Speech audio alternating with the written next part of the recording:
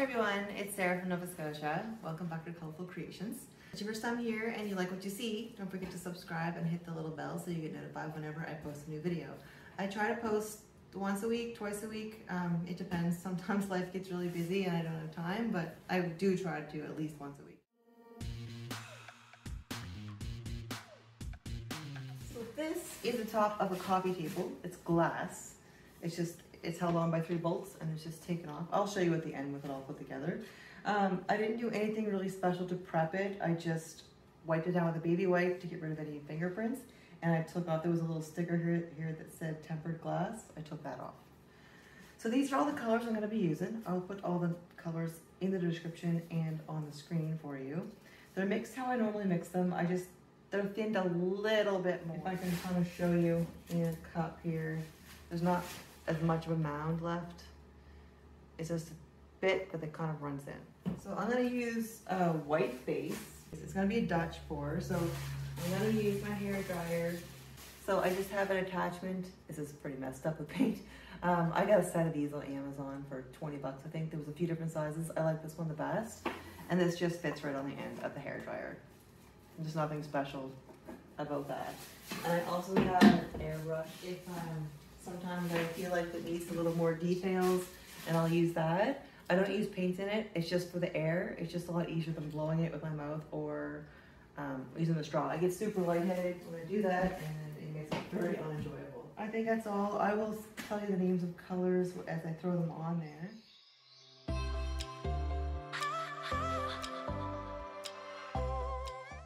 So I'm really excited to do this. This is actually a gift for a girl. She is 10 years old, and she has a TV in her room, and it's on something really crabby and wobbly, and I thought I'd get her this and make it super pretty for her.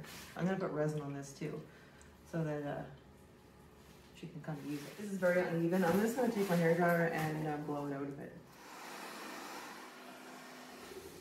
It's actually better to pour it on and then tip the canvas or whatever you have, tip it around to even it out. So this is kind of heavy, it's glass, and I just didn't feel comfortable doing that. So hopefully it'll be okay. I'm gonna torch the bubbles. There's a lot of bubbles in this. I just mixed up this white, so. When you first mix up paint, there's a lot more bubbles in it. If I had left that sit for a day or two, it would be much less, but I always torch it anyway because you're gonna get some bubbles. I mean, just putting it on and whipping it around, you're gonna end up getting some. So I don't really think it matters much to weight. I mean, I like it when I have extra paint mixed up and I don't have to mix it all the same day. That is convenient, but I don't do it ahead of time just because of the bubbles. Okay, I'm gonna start out with, it's Phthalo green, and this is by Mont. And I have a little bit of iridescent Pora medium in it. I have actually put the iridescent Pora medium in all of the ones, pretty much all of them. The only ones I didn't were the ones that already have iridescent or metallic. This is, it's actually Mont as well, and it is Ultramarine blue, and it has a little bit of Sargent art metallic. Metallic cobalt blue. I can't remember who it's by right now, but I will put it on the screen when I edit this.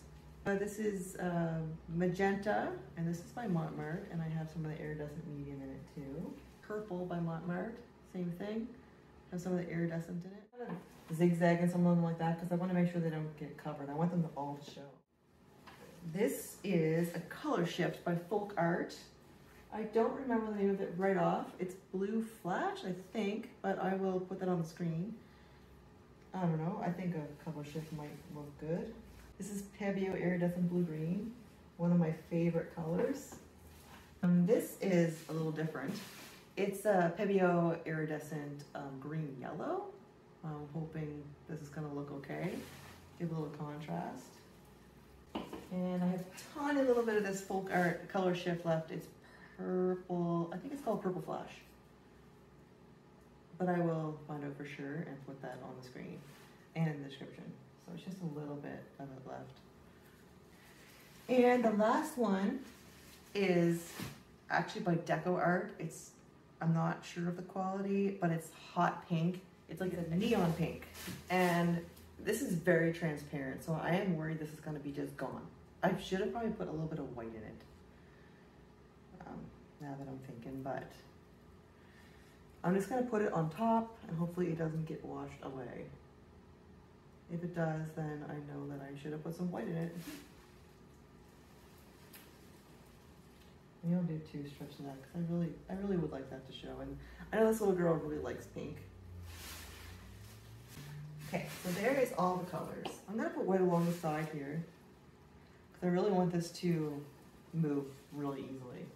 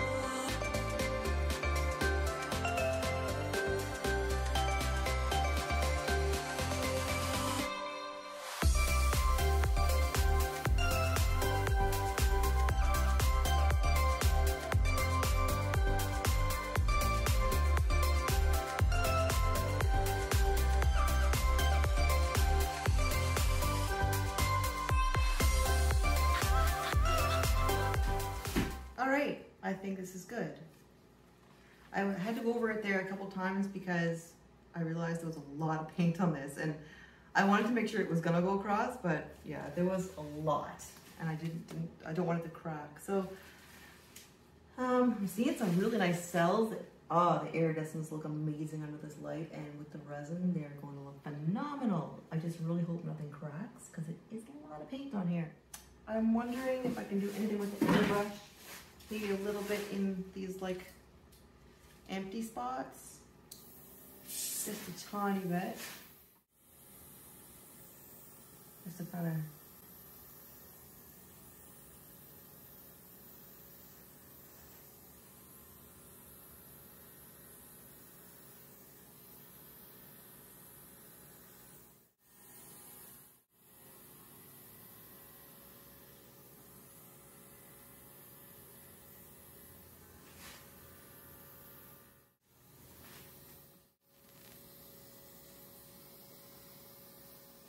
I think I'm gonna leave it.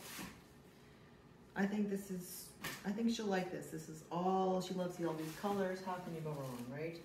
So I'm just gonna give this a torch.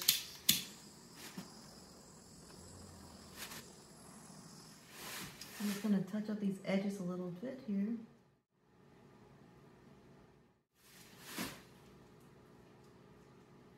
I'm just gonna take a little paint knife, or you can use a spatula or anything, and just scrape the excess paint under the edge. All right, here we are. It's so pretty. I just really hope it dries okay. See these pretty cells in here and the iridescence. I'm not sure if this is even picking it up. This is gonna look so amazing with resin. Look at these colors. So did they all show up? The purple, definitely. I'll go through the list actually. So the green, yes. The dark blue. The cobalt blue, yes. Magenta. The Pebeo iridescent blue-green, yes, I see that one. The color shifts, I think, yes. I see the blue one, and the purple, I think that would be the purple mixed in with magenta. And the hot pink, did we end up with any hot pink? I think so, there's little specks of it.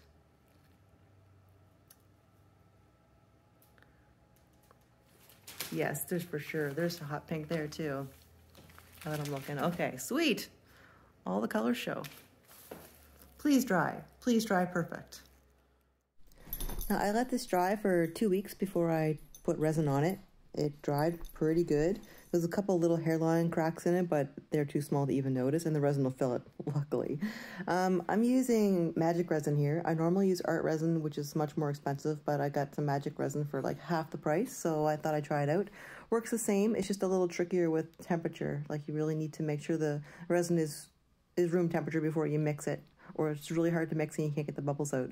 But it's mixed the same, 1-to-1, spread it on, and it's self-leveling, so that's pretty good. You're just going to make sure the whole thing's covered, and it'll kind of fix itself, and then just let it sit in a room that's at least 20 degrees Celsius for 24 hours, and it will harden, and then it will cure after 72.